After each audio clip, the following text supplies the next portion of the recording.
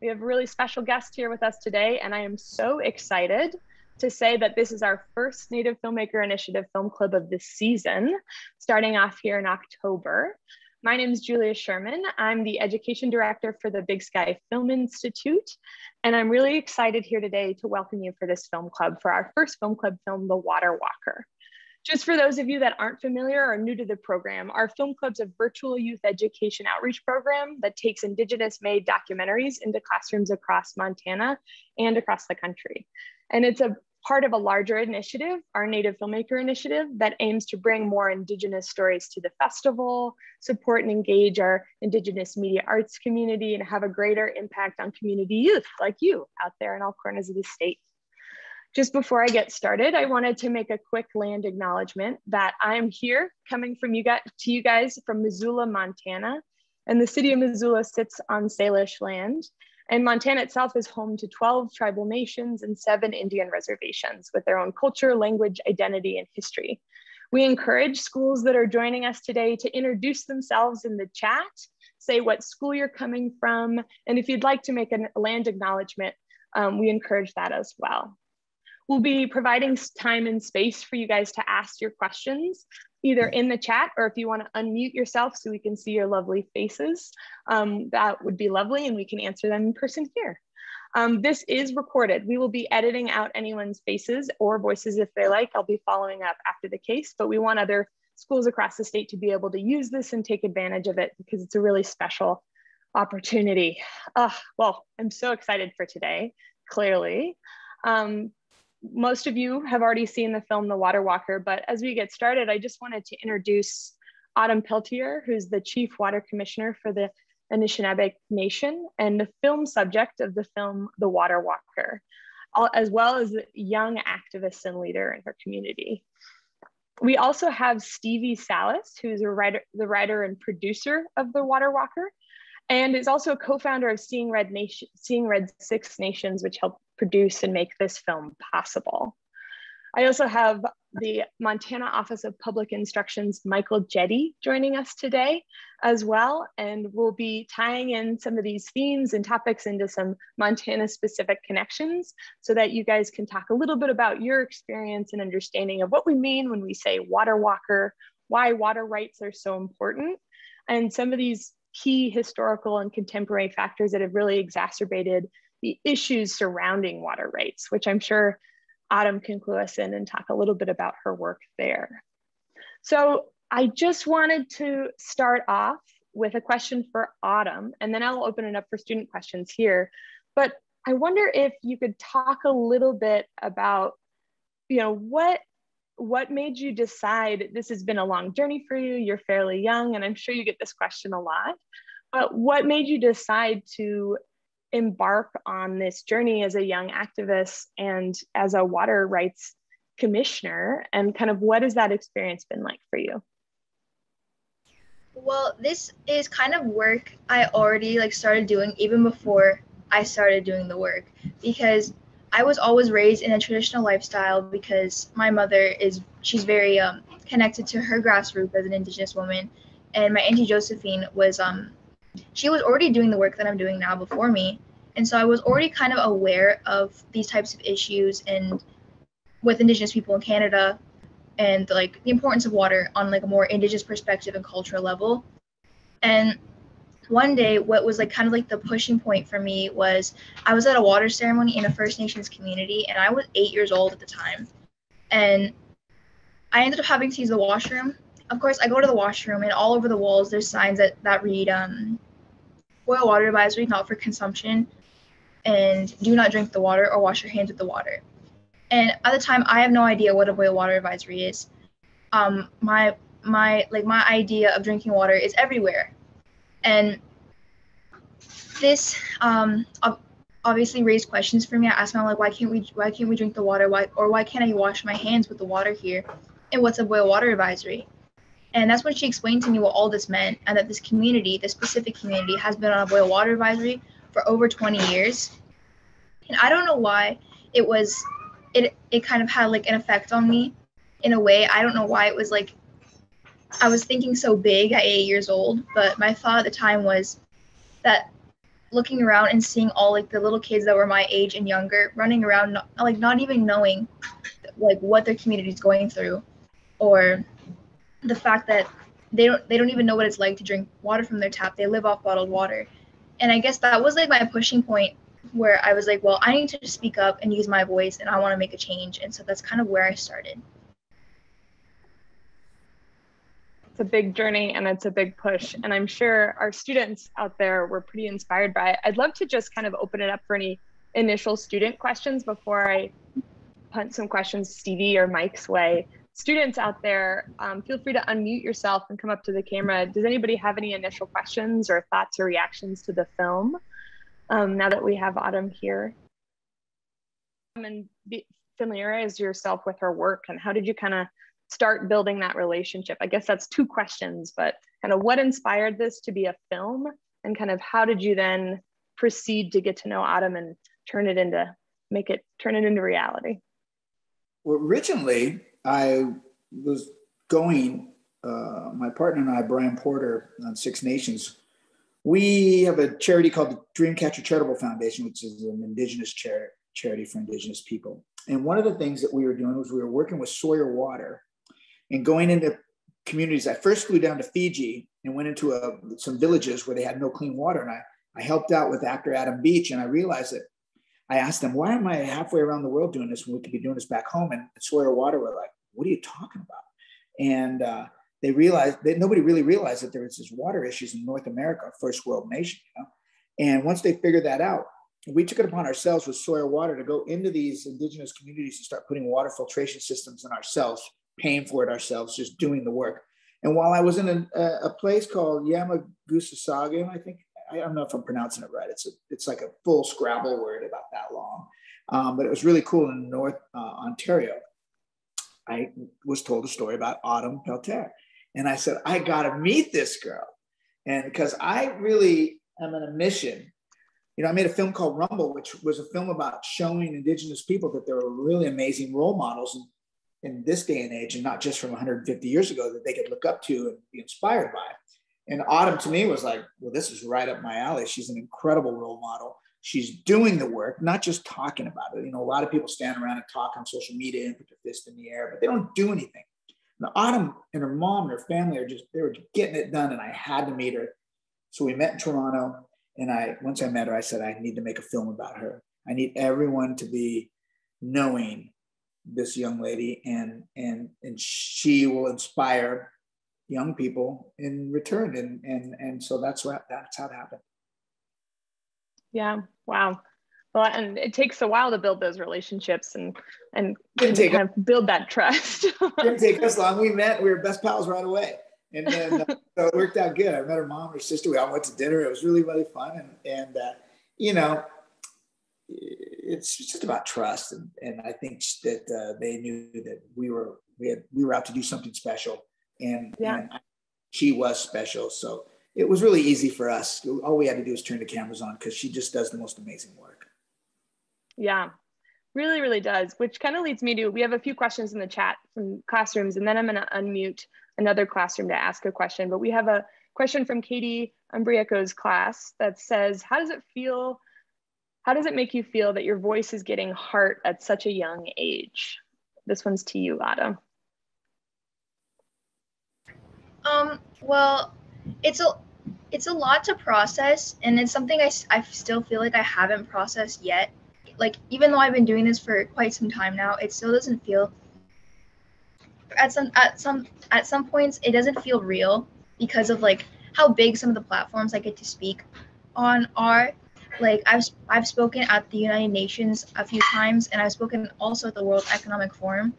And when it comes to times like that, it does not feel real, because it's like I've come so far, and I had no idea I was going to even come this far. Like, when I first said my first speech, and I was 8 years old, in my own school, like, I had no idea, like, just talking about what I felt in that moment was going to bring me to where I am today. And I guess it's like an unreal feeling. Yeah, I'm sure it never gets old. There's another question in the chat from Spring Creek School. Mrs. Nickkirk's class is asking, is Autumn still advocating for water rights? So what are you doing now, and kind of where have you come since the film?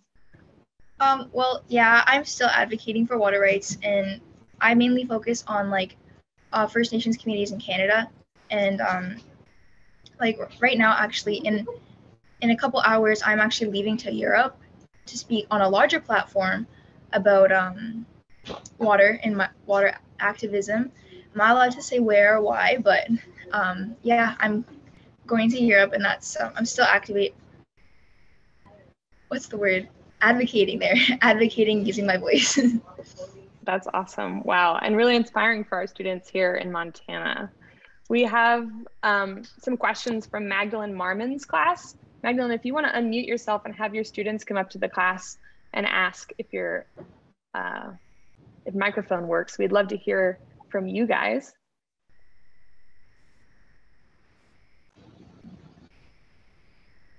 Well, go ahead. And feel free to introduce yourself, students, and say who you are and your question. There you go. I was wondering if Autumn is planning to be on like other movies and shows like this. So she put it in the chat, and the question is Autumn planning to be in any other shows like this? So I think the question is related to documentaries. Are you planning to pursue any other projects to highlight your work in the future? Definitely, if the opportunities do come, yes, but so far there are no other opportunities, but if they do come, then for sure. That's really great. And then a question from St. Library. And students, as we're kind of talking about this, think about what kind of water sources are in your communities. So these are communities from across the state, and there's all sorts of different water sources or rivers or lakes. And so kind of as you're thinking, feel free to write down and jot down what is closest to your community. We have a question from St. Library 4th grade class, which is, what can we do to keep our water clean here on our reservation? And if you're not familiar with Montana, Autumn, maybe you can ask that of like, what, as a water rights commissioner, what is kind of entailed in your work to push forward advocacy for clean water? Well, what I do as a chief water commissioner is I have a seat at the table on a political level with like higher leadership in kind of like change makers, people who do make change and are capable of making change. And I have the ability to have a say in decisions that are made for First Nations communities or the Great Lakes or anything surrounding like the Great Lakes and anything that really has to do with water. And advocating is my biggest responsibility, and using my voice. And that's kind of what I do as chief water commissioner. But what you can do to keep your water clean on your reservation, well, I don't necessarily have an answer for that, but advocating and like using your voice is like one way to like advocate for change or push for change. And I guess that's really my answer for it. Yeah, that's awesome. And these are tough questions. They're big, there's complicated answers to them. And I'm sure that you're learning a lot more as you go along. And I'm curious, and then I've got another question, but I'm curious, like, what is the most surprising thing that you've learned over this last few years that has just either shocked you or is like a fun challenge for you? I guess the most surprising thing that I've learned is that these are not easy issues to solve. And that was, I guess, the biggest surprise for me. It wasn't just as simple as being like, hey, we need this issue fixed. I've been doing this for almost 8 years now, and the issue is not fixed. And I guess that was the biggest surprise for me. And kind of learning how much it feels like the government and people don't care about Indigenous issues was also probably another big surprise for me. Yeah, I'm sure that's a lot. And we actually have a question from Spring Creek School, Miss Nickerk's class. They're located on the Tongue River Reservoir here in Montana. And their question is, what can we do here in Montana to support your mission and the work you do, Autumn? Something you could do to support is advocating and using social media platforms. That's what I usually like to say is the best thing you can do. Using your voices. It doesn't matter who you are. I believe that anybody can do this work, and it's as simple as just using your voice or writing a letter. Because I've written letters to like my local members of parliament in Canada. I've written a letter to the Prime Minister of Canada, and I've even written a letter to the Queen of England, and I've gotten responses from all of them. And that's kind of what I do to try my best to push for change, other than just advocating and using my social media platforms. But I guess that's kind of like my suggestions. Yeah, those are great suggestions and starting points. Any students, feel free to unmute yourself if you have any other questions. So I have a question for Stevie too, because you helped co-write and co-produce this film. I'm curious about your decision to include Graham Greene and the narration. In the film is very focused around storytelling and telling a certain history, which makes this such a compelling film. And I wonder if you could talk a little bit about why his narration is so important to the structuring of this film and Autumn's journey in it, and how you decided to weave those two together.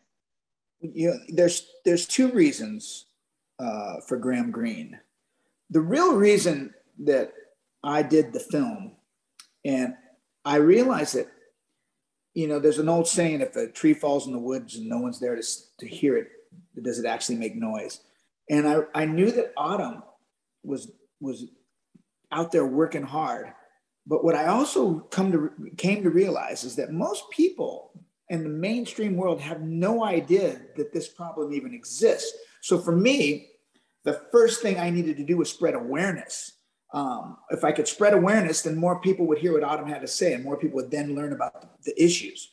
And so I couldn't just speak about the issues necessarily. I really needed to find a way to spread awareness.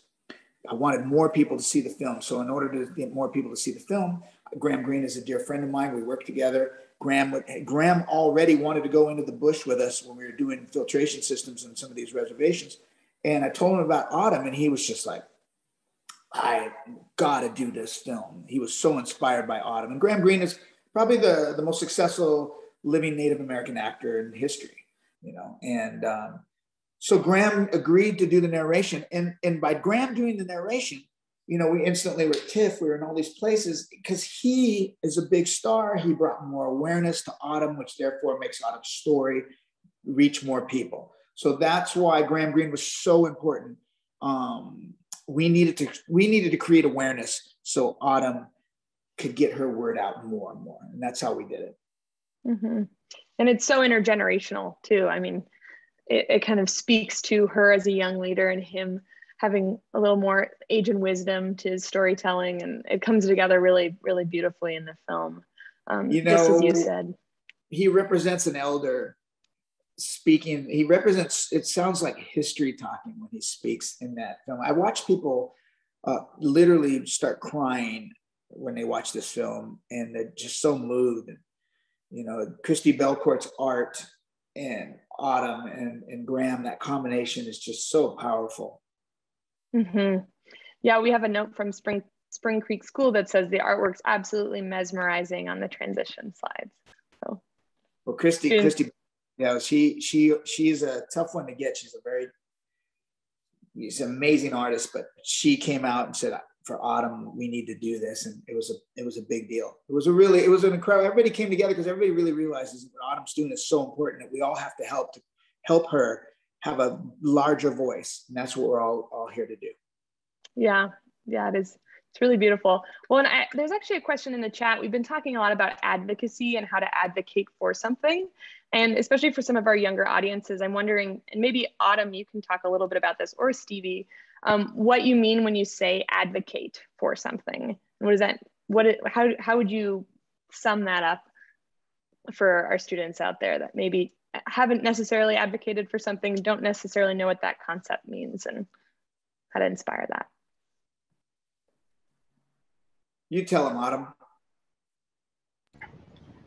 Well, this can mean helping spread awareness, and that's really just using your voice and standing up for what you believe in or what you feel needs to be changed, if that's the case. And advocating is not something that's hard to do. Anybody could be an advocate. Anybody could be a water protector.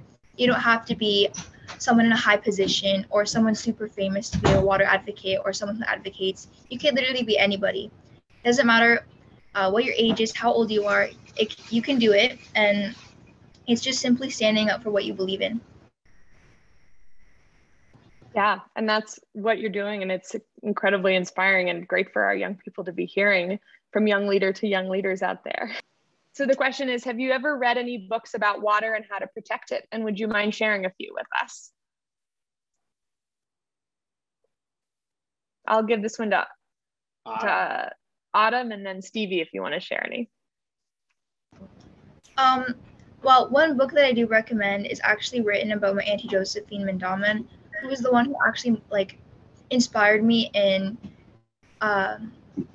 is like my motivation to why I do what I do. And the book is called The Water Walker, and it's a book that's made for children, and it kind of like simplifies her like her work and like why it's done, and it talks about the importance of water. And there's like other books that have like that kind of like talk about Indigenous issues and kind of have my story in it as well. And one of them is actually this book. I don't know if you can see it. It's called We Have a Dream by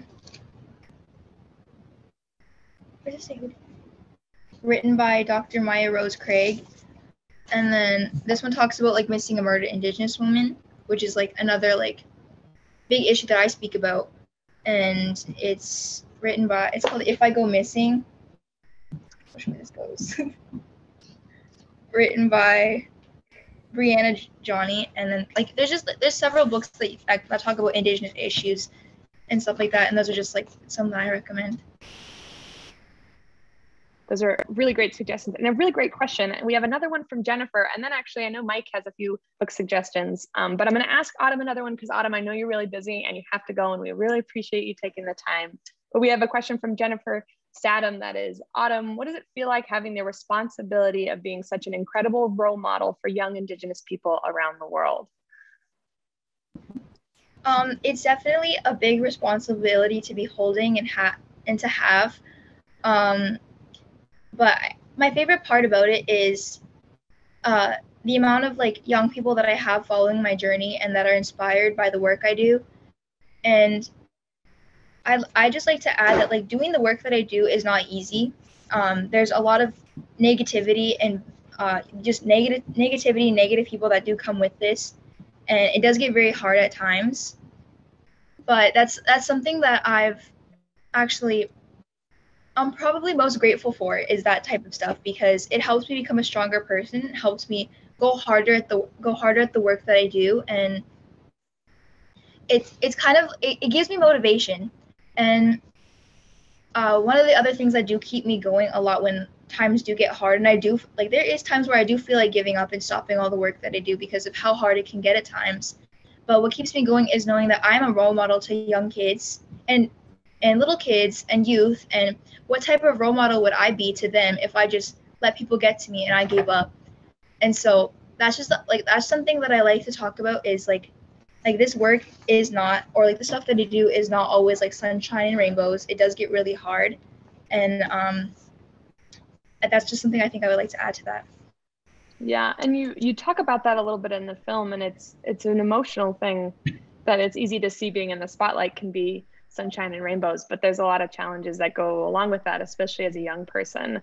And there's actually a really great question, and I won't put too many more in your camp, which is, do you have friends that help you or peers that support you that make this work easier? Because oftentimes we put people on a pedestal and say, go do the work, but it's the teamwork and the community that makes the change. And I wonder if you could share that a little bit about that. I think my family would probably be the people that help me the most, or like family, friends, and family. Like my sister, she's one of my biggest helps when it comes to doing my work, and my mom, of course, is probably the biggest part of the work that I do. And it's probably just like friends, family, close family, that are my biggest support and help me get through this. Yeah, and those people are really important, as you're saying. There's another really good question, which is, have people started to change their ways after watching this film or listening to you? And in what ways have you seen that change happen? Sometimes change can happen a little slower than we want, but I'm curious if you've seen any shifts?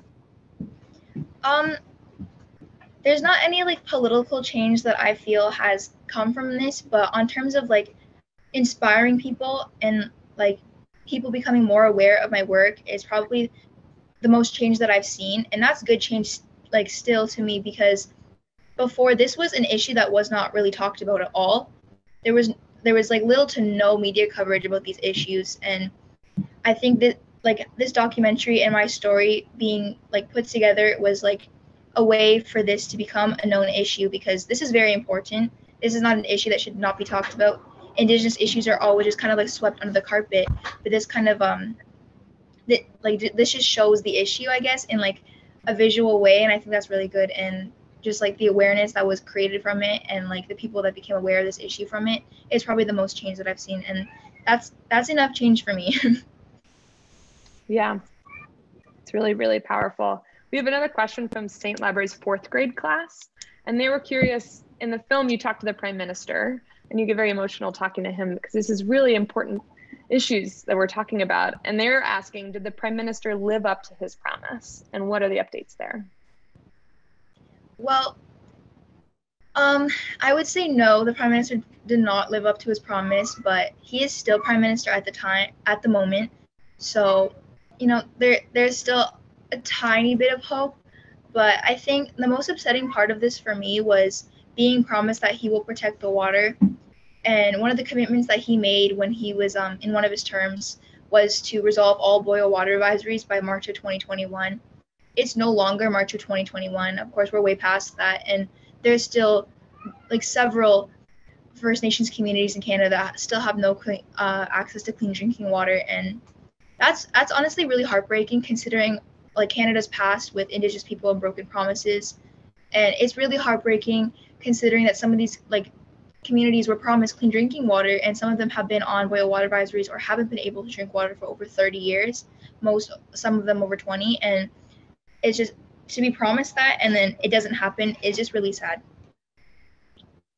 Yeah, and I'm sure it creates barriers with how you trust adults and how you trust politicians with what are they going to do what they say that they're going to do. Mm-hmm. Which, as a young person, I'm sure you're fighting that all the time. And I have another question, and Stevie, you can take this one, or Autumn, you can continue to take these. These have been really great. We just have a few more minutes, so I'm just going to ask a few more questions and then we'll wrap up here. But I had a student curious in Miss Marmon's class if this film is scripted or if Autumn speaks on the fly. How did you work that? Because it is a documentary, so we are talking about real things here. And sometimes that you can use different techniques to tell that story. And maybe Stevie, you can talk a little bit about those decisions, and then Autumn, if you want to talk about what that was like being involved in the process. It's not scripted. We needed Autumn to be Autumn, speak from the heart. It needed to be real. What's scripted is we wrote out all of the bits of poetry that Graham Greene speaks of in the narration. That was scripted. But Autumn is completely speaking about, a part of her life, what's going on, a bit of her history, and she's on a journey going to New York for the United Nations. And it was sort of like what that entails, what she get packed, travel, shows up, and it's not as easy. Like she said, it's not easy. And, the government has not kept their promises, but by creating more awareness, it creates pressure for them to have to keep those promises. We have to build a voice. That's why the youth is so important. A lot of us older people are like, we're worried about can we do this? Do we have a job? Can we feed our kids? Well, the young people need to worry about, will I have water to drink when I grow up? Well, my kids have water to drink. And so that's why Autumn is there to lead young people, because only the young people, I think, can mobilize and really help make change. And all we're trying to do at Seeing Red Six Nations is help spread awareness for Autumn's message so she can inspire a gigantic army of young people to help her do great things. Yeah. Autumn, how was that experience in the film, kind of working with Stevie to get that message across? Was there a lot of pressure having the camera on you and having to tell your story and be in the spotlight? No, not necessarily, because just like it just felt like It was easy. I didn't feel any pressure because I was just simply sharing my story, and it's something they wanted to hear, and I was speaking from my heart. So like I don't necessarily feel pressure when I'm just kind of like talking about what I feel. I liked the way that it was set up, like how I was able to like say what I felt and like speak from my heart and not have to speak from my script. I liked that a lot, and it just I'm quite used to like these types of things, cameras, telling my story. I'm very used to it, but at this point, considering how long I've been doing it, but yeah, it was a pretty fun experience. Yeah. Well, it's a Yeah, beautiful film, and oh we yeah, have go to ahead, give, Stevie. we have to give credit to director James Burns too from Vice in New York, and he really has a special way, and he had a real good connection with Autumn family, and I don't want to take all the credit for that because James really our director was just so great. But I'm curious what students, how their idea of this term water walker shifted after watching the film. And if students want to share that in the chat, I'd love to hear, or you can unmute yourself and share that with us here right now. But I'd love to end on Mike. I know you've been quite quiet and patient over there. Could you share a few Montana examples and share maybe the Essential Understandings 3 and where this film kind of connects into local issues and local things happening here in our state with our tribal groups? Sure. Mohammed Takiyapi. Hello, my relatives. It's really cool to be a part of this conversation today. And I just want to thank you, Autumn, for being such a great role model for, not only students, but everybody, and being an advocate. Stevie, thanks for your work and spreading the word and the message. And, this kind of programming fits perfectly with Indian Education for All here in Montana. And so I want to thank all of you students out there for being open with your hearts and minds to listening to Indigenous perspectives. But we have our essential understandings regarding Montana Indians, and one of them is all about culture. And I'll give you an example from mine. In Dakota culture, we have a saying, it's mitakoyasi. Mitakoyasi means everything is related. We are all connected. And I think from an Indigenous perspective and thinking about water, we think of it as our relative. It has its own spirit, that it's deeply connected to everything. And so I think that's a unique perspective that Indigenous people can bring to this conversation, is the land is our environment, it's our relative, and how can we be a good relative and, to water. And, something you said, Autumn, was that someday you're going to be an ancestor, and how will your, future generations look towards us? And I think that's a big key. And like what you're saying, Stevie, it's like, it's all you young folks out there really, coming up, I think are gonna, save the planet.